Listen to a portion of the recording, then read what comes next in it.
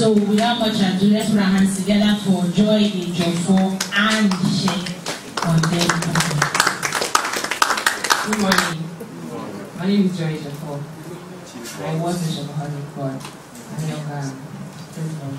Anyway, our topic is biology and lessons from an unrepentant shopaholic. So before we start, I'm going to introduce, or rather try and define the word biology. You may think it's not a word, but it's actually a word. It's actually a dictionary. So I'll first try and break it down a bit. We all know the meaning of, but we have the word biology, like not biology, biology. What we all do in school. Who knows who's heard the word before? Biology, ology rather, means the study of something, the subject matter, what you decide to study. So biology obviously means studying of the human body. So if we were to define it logically, hello? Okay, right. Anyway, if you were to define it logically, biology would mean the study of buying, or rather, the urge to consume, the study of the urge to consume. Why do people buy? So basically, that's just the definition. So I'm going to call Shea right now.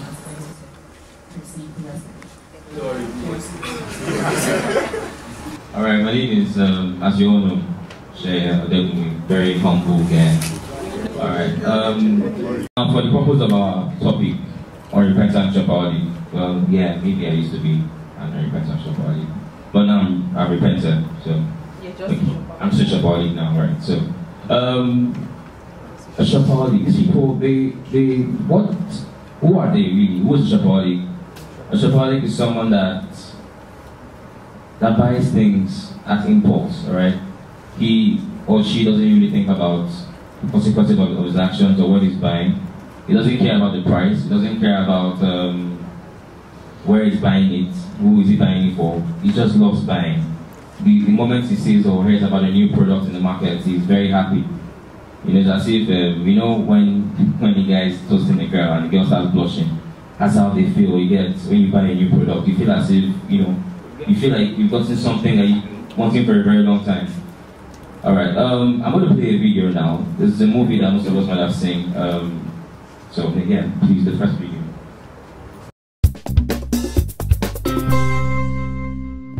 How to tell if you are a shopaholic.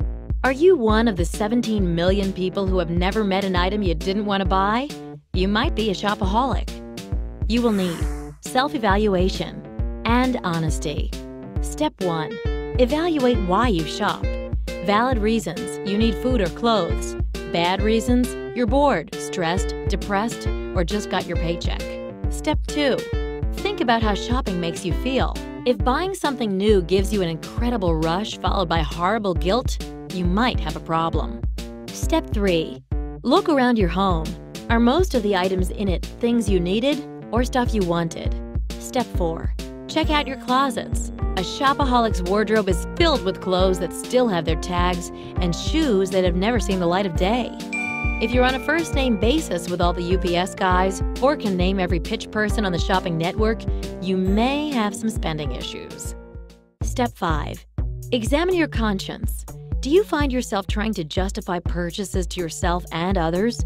Do you ever hide packages? Lie about how much you've spent? Have you ever snuck a new garment into the house in a dry cleaner bag to conceal you'd bought something new? Step 6. Assess your willpower. Shopaholics find themselves unable to resist buying things even when they know their credit cards are maxed out. Step 7.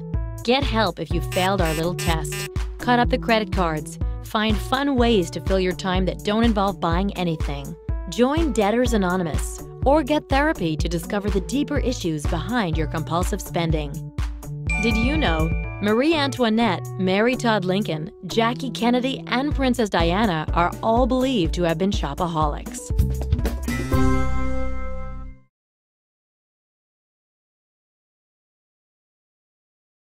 How do you know if you're a shopaholic?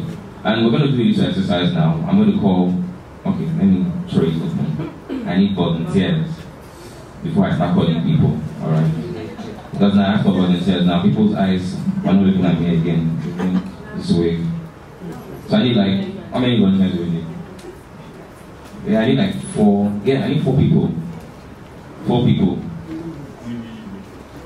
I'll call names. Oh, you want 5? Okay, 5 people. I'll call names and you will come out. Deshola. Yes, Deshola. Thank you. What do you want me to do? Just come out. You'll find that.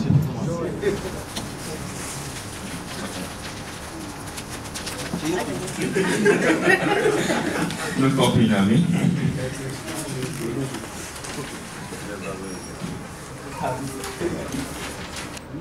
Alright.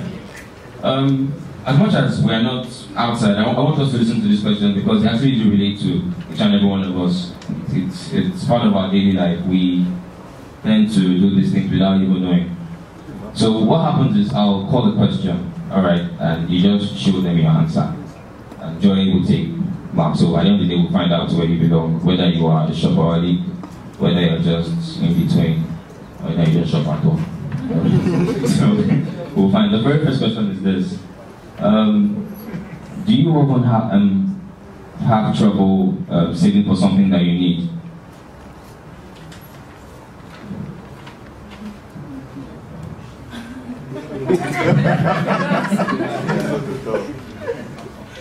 All right. The second question: do you often run your account with minimum balance? Some people should, let's be honest with ourselves.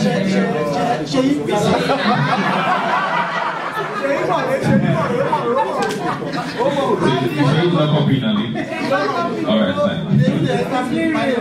Alright, when you go shopping, do you come home with things that you didn't plan to buy? Sure.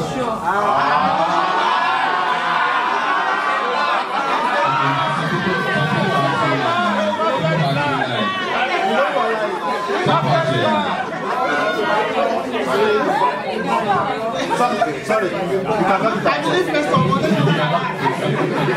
So you answer the questions for them. Alright, do you buy things you never use? Have you ever bought something that you never used before?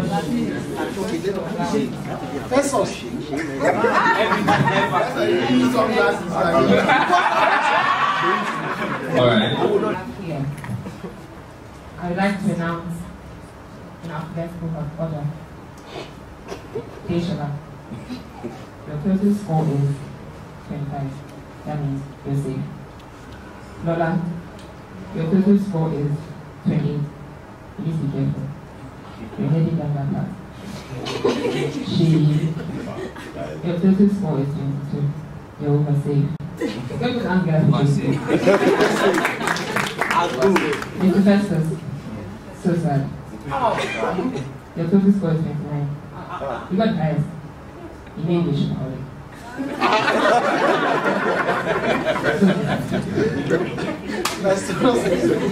Alright. No problem. I think there's a bit of irony here because you look at from their personalities and their roles and what they do. You see that first person is supposed to be, or is a financial controller, but he actually has a tendency to shop more than other people. So it might surprise you. You might think because he's an accountant, he's very prudent, but when he's actually spending his own money, he spends his money more often than we all do. Alright, I'll briefly run through the types of shopaholics that we have. We want to know how we got scored. Yes, I'm sure yes. we want to know how we got scored. Yes. Okay. If you scored for, if your option was never, that's 2 points. If your option was often, that's 5 points. If your option was sometimes, that's 3 points. So if you recall, Mr. Festus had a lot of options. So that's why he's close to being.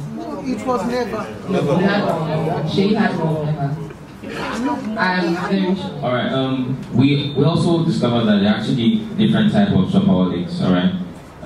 The first type are the heavy spenders, the big spenders. These people have money to spend. So you will be deceiving yourself if you want to spend like they do. You don't have that purchasing power that they do. They are heavy spenders. So that's why you may be surprised that Deshola wasn't high. Maybe because she's an heavy spender. So at the end of the day, she's not running any risks of running her account to minimum balance because she has enough money to actually spend and buy more than I can do. Alright. So she's a heavy spender. We also have the collectors. And the collectors are people that they just want to pick a color of every item that they have. So if I'm buying a shoe, I want to have pink, blue, black, red, orange, purple, whatever the color may be. If I'm buying socks, it has to go with my tie, it has to go with my brooch, you know. And if I'm buying a shoe, it has to go with my belt. So they're picking colors of every item. It's just like collecting items. Those kind of people, you go to their wardrobes, their price tags are still on the product they bought 2 or 3 years ago. The shoes they bought have never been seen outside before. I have a couple of them too. We also have the bargainers, and this is where my dear Joy falls into. The bargainers only buy when things are on sale. So if things are on sale, they don't mind whether they need it or not. They just go to supermarkets and they see sales. They're so happy. They just believe that it's on sale, I must buy it.